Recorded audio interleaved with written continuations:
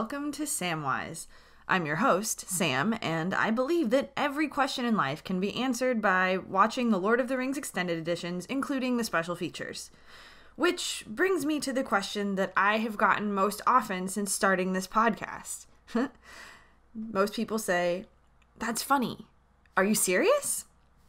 And the truth is, I'm very serious. I first saw Fellowship on VHS the year after it hit theaters. I was a young teen, and it absolutely transported me. Obviously, I saw The Two Towers in theaters in short order. So, as I was discovering these movies, I was also, like I said, a young teen, and I was miserable and friendless in middle school. My only friends were at my church youth group, and I'd known most of those kids my whole life. If I were a hobbit, this particular youth group, was my shire. But darkness fell, as it so often does, and a pastor admitted some serious wrongdoing with a minor. It caused a ton of strife in my previously safe and welcoming church. There were people who brushed this aside, who thought it was no big deal. And then there were those who did believe and help the victim and other potential victims, and it caused a lot of clashing. And as these dark things tend to do, a lot of dark memories from the past also resurfaced, attracted to this negativity and to this darkness. I was young, and so I found solace in Middle-earth. Each movie literally ends with Frodo turning to a character with my name and literally saying, "I'm glad you're here, Sam. We can do this, Sam. Don't give up, Sam." When my Meemaw bought me the extended editions and I saw the love and care and passion that went into making these films, it reminded me that people can come together and make beautiful things. It also inspired me to eventually go on to film school. Now I get to be part of a giant global team of Joybringers. So yeah, I'm very serious. These movies caught me at a very formative time, and they showcase some of our best modern artistic achievements. I love what they taught me, and I love sharing that with people. So, on to more questions.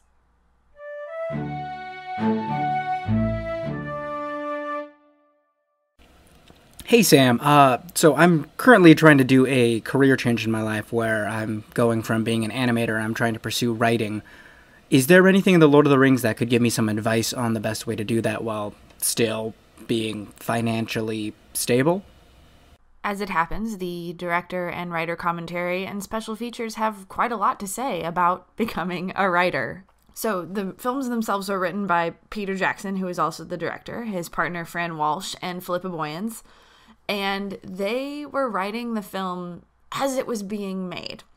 So I think the key here is that writing can happen anywhere and while lots of other jobs are going on. So I would continue being an animator. The other great thing is that being an animator allows you to position yourself as someone who is uniquely suited to tell character-driven stories. Now, I'm not sure what you're animating right now, but I do know that the animators in the VFX house at Weta are the ones that were responsible for bringing to life a lot of the characters in the crowds and stuff that were enhanced by CGI. Now, these movies are great at practical effects, but that doesn't mean that there weren't quite a lot of CGI critters running around as well. And the thing about animators is that they are responsible for performance. They're responsible for building character. So you should stick with being an animator and really start analyzing how that influences your writing. Use it, because if there's anything these movies teach us, it's that storytelling is not just about the people putting words on the page. Everybody contributed, the cast, the crew, Richard Taylor's team at Weta, to make these worlds feel real. So I think continue animating, build your portfolio as a writer, and when you go to pitch yourself, remember that you're in such a unique place. You understand character better than a lot of people who are just writers. This is such an exciting thing, and you're in such a great place. I would also recommend if you're animating for video games or for VFX, find the people who are making the stories that you're animating to and start connecting with them. One of the cool things that Sir Richard Taylor talks about when building Lord of the Rings is that they recruited craftspeople who were way outside of the film industry to help make these worlds feel real and lived in. try to find animation that fits closer with the storytelling that you want to do. Many animation studios, and I only know this because I've worked for several, have pitch programs for people who aren't necessarily writers, but who have story ideas, because all animation is such a creative and rich endeavor. So I would try to find those pitch programs, tell the stories that you want to tell, see if they catch anyone's eye, and work with the people that you know that are writing to figure out what you can do to get even better, to use your skills and really hone them. Best of luck. This is such an exciting career change, and it sounds like you're going to do great.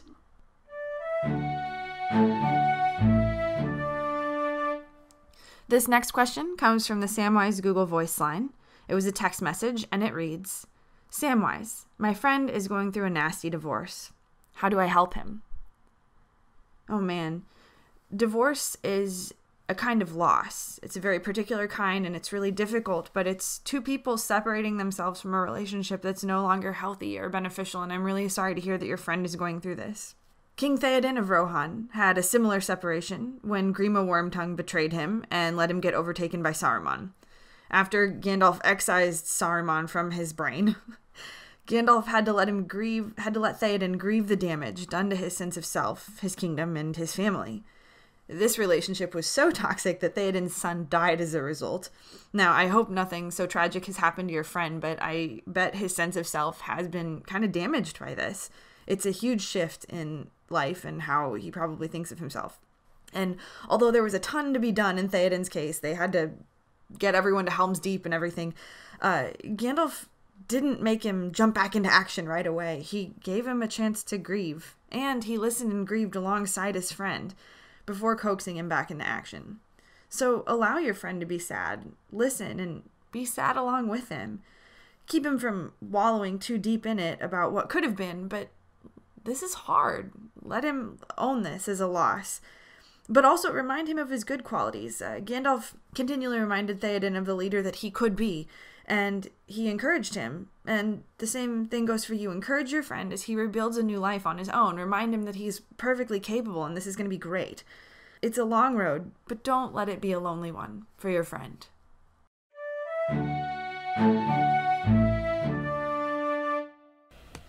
Hey Samwise, so a girl I'm seeing uses her rabbit to project her insecurities or judgments on me. What can I do about that?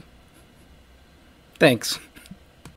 This is definitely one of the more unusual questions I think I've received, but it's one that the Lord of the Rings is weirdly suited to answer.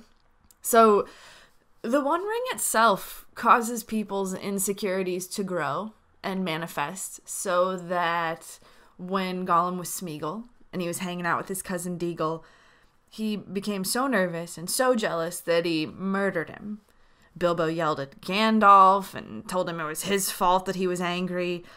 He attacked Frodo with that creepy puppet face. The ring is pretty toxic, and it is a huge red flag. I think that your girlfriend is behaving with her rabbit the same way that people do when they're holding on to the ring. I don't know if this red flag is big enough to be a deal breaker for you, but it certainly would be for me. I don't like people who behave like golems. You might want to try talking to her, but I think saying, hey babe, you're behaving like a golem is probably going to end it anyway. I mean, who am I kidding? This is weird. People who own rabbits are weird. Just break up with her. Good luck.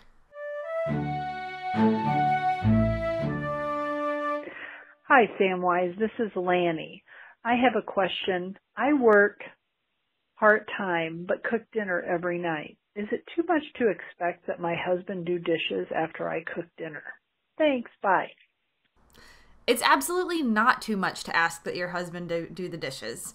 You're working hard, and you might not work full-time, but a job's a job, and dinner is work. Similarly, the Ghost Army in Return of the King, they didn't fight a ton of battles, they weren't involved in the whole war, but they fought one, and it was hard, and it was invaluable work to the people that were living. It made their lives better and easier and, still happen. Just like dinner is vital to your husband. You know what Aragorn did after the battle? He didn't make them keep doing work, even though they were so important. He honored his commitment and their work, and he gave them a break. He went on to Mordor, let them go. So tell your husband to be more like Aragorn. He was, after all, a hero. Do the dishes, man.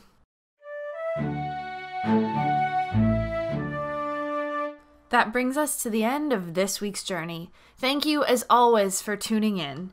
If you have a question that you'd like to have me answer, well, not me, the wisdom of the Lord of the Rings, please give a call to the Google Voice line at 608-561-2755, or you can email me at sam.wise.ath@gmail.com. Again, 608-561-2755 or sam.wise.ath@gmail.com. Both of those will be in the show notes. You can also follow me on Instagram at SammyJane613. You can also DM me there for questions, or you can visit the After the Hype Facebook page. That's our parent podcast network. They have loads of great stuff, including content from other podcasts, including Venture Bros, a Venture Brothers podcast. They also have wonderful articles at athpod.com. Some of them are written by yours truly. And of course, every Thursday at 10 a.m., you can tune in to the original After the Hype podcast. It is wonderful. They've got some great episodes coming up. I highly encourage you to tune in. So again, that's athpod.com. You can go to the After the Hype Facebook page. Don't forget to rate and review us on iTunes. I'm still living in their feed. They are nice enough to let me be a couch crasher, but soon that will be changing. I will have my own feed, and you should rate and review me there on iTunes. You can also follow my dog, whose life is far more interesting than mine, at Saint_Laddi. That's Saint_Laddi. So that's all I've got for now. See you next week, and keep those questions coming. Bye!